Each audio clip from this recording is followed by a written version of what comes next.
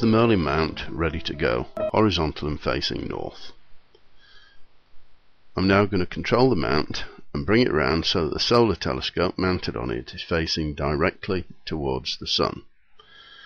Notice that the bubble level has been covered by a black cap. Now that shouldn't have to be there, but if it were not there, bizarre things would happen, as we will see in a moment. What actually happens is that light gets through the bubble level onto an encoder, and then this causes the encoder to have spurious information and causes the mount to slew around to the right. This obviously is not desirable and makes it impossible to image the sun. I'm just going to tell the mount now to track.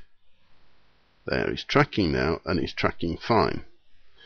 What I'm now going to do is to remove that black cap, and you'll see what the mount does.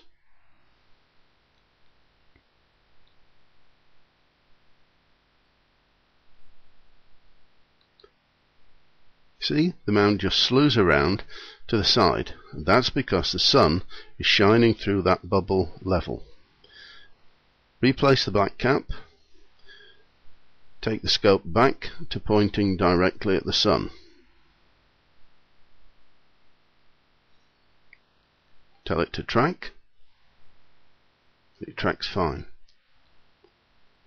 Remove that black cap.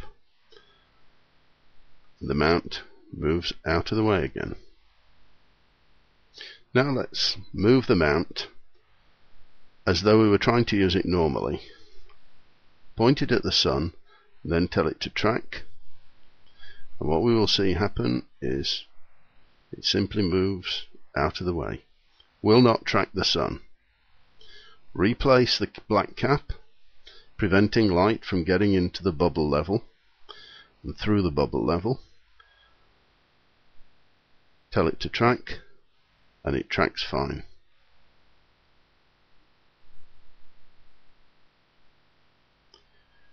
One more time, remove the cap,